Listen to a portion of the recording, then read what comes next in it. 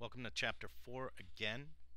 We're going to talk about how to create an assembly file.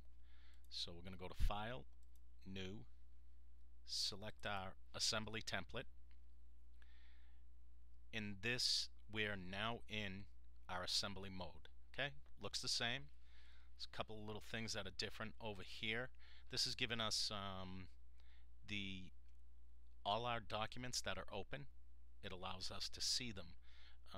And I do see the one I want, so I'm going to left click on that, and as you can see it kind of ghosts and allows you to just put it wherever you want. Okay, now I don't know if I briefly touched on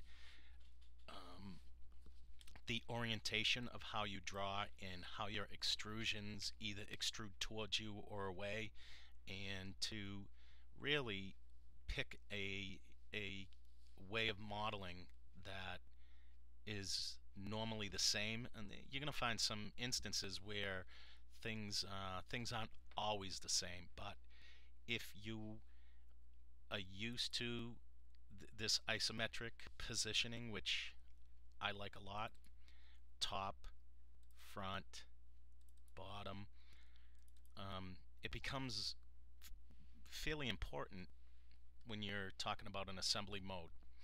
Now, one of the most important things is when you're in an assembly is bringing in the very first piece. Think of the first piece that you bring in as an anchor, and let me show you why. On this first piece that you bring in, there's a little F here, and that F stands for frozen. Okay, so it's considered a mate. When you bring that in, you know, it's good practice to bring the first item in, and that guy is